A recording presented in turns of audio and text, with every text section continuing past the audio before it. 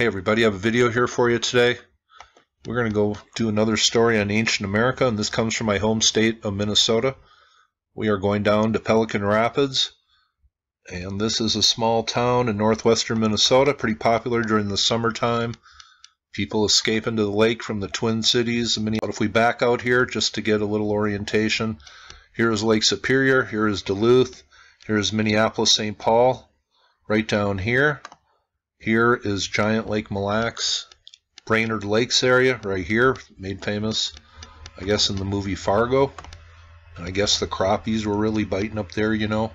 Right down here, just north of Pelican Rapids, one of the more amazing finds from ancient America was made.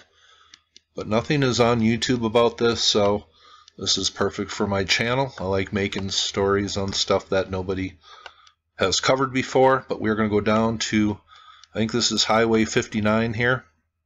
This is Highway 59. I'm sure this is a busy part of the world at this time of year in Minnesota. But there is a little rest area here with a little monument here. And let's go take a look at that and read a couple websites. But on the plaque here it says, Minnesota woman.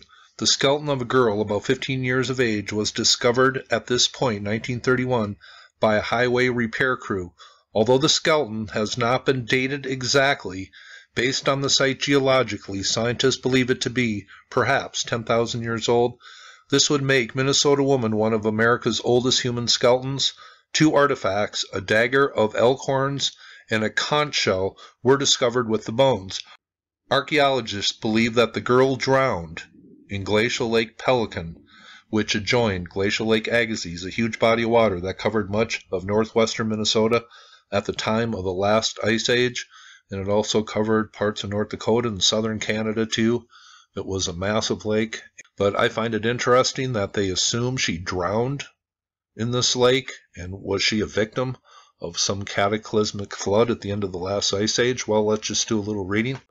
But here is the area right in front of the current rest stop where the remains were found in 1931. And this was a discovery that kind of made headlines around the world at the time. But me, being from Minnesota, I'm surprised I had never really heard of this until last night, or never really dug into this, because this presents a few mysteries here. As construction workers were excavating a roadway along the eastern shore of Prairie Lake near Pelican Rapids in 1931, they uncovered one of the most exciting prehistoric finds in this region of North America, a human skeleton. The remains were found 9 feet below the surface and encased in fine layers of clay, which had once been the bottom of a lake that predated Glacial Lake Agassiz. The state archaeologist was called in to exhume the bones and look for additional artifacts that would help identify and date the remains. At the time, the bones were determined to be that of a 15-year-old boy who died close to 20,000 years before. An unusual conch shell and elk antler knife were also found near the skeleton.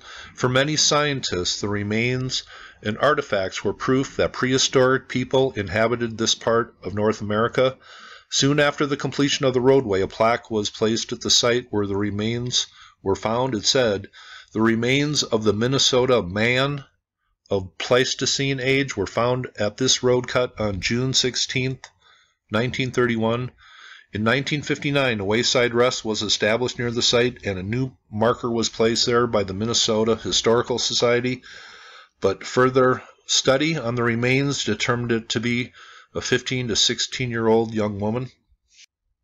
Now on this website, and I will leave a few links below, it goes over a few more details here, but a few things that are worth bringing up, and I think they are a big mystery.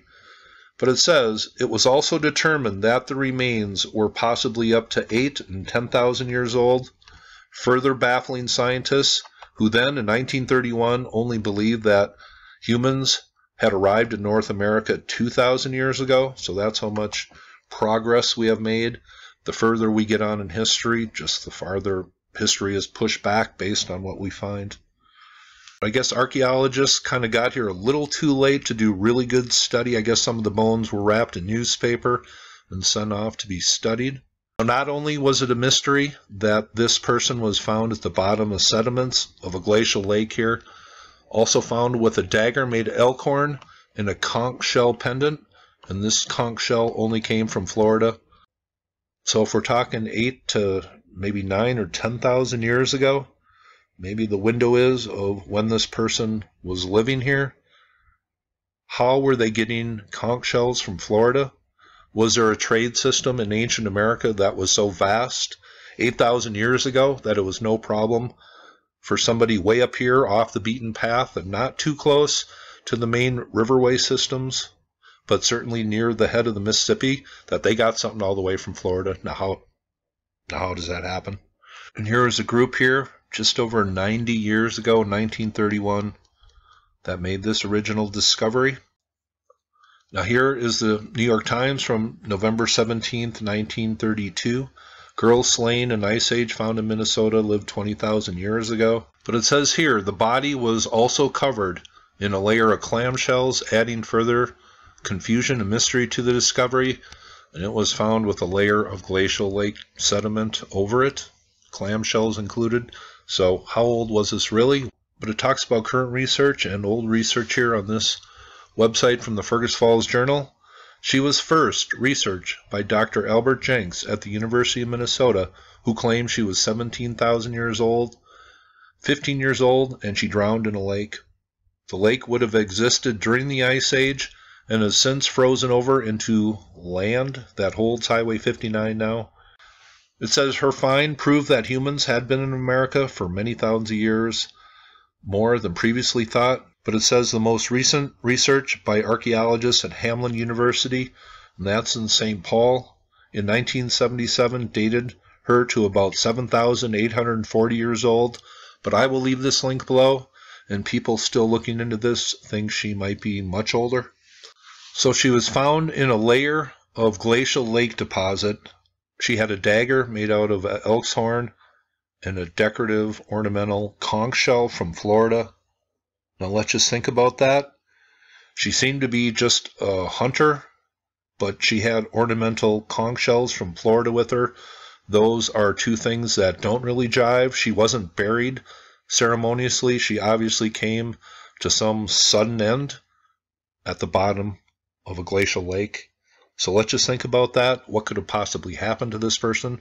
Who was it? How did she get the stuff from Florida, for God's sakes, all the way up in Minnesota? Now, we know trade routes existed during the mound builders age, but 8,000 years ago, minimum, well, that just opens up a lot of other mysteries. So that is the story of the Minnesota woman. Was she the victim of some ice age flood? Well, certain evidence points to that as being a possibility, but that is one of the earliest skeletons found in America, and I'm sure others older will be found as time goes on and as archaeologists open up their minds to an earlier history in North America. Graham Hancock's book, I'm almost through with it. Maybe a book review of that coming up. Great book. Hope you thought that was cool. Minnesota woman, you all have a very nice day.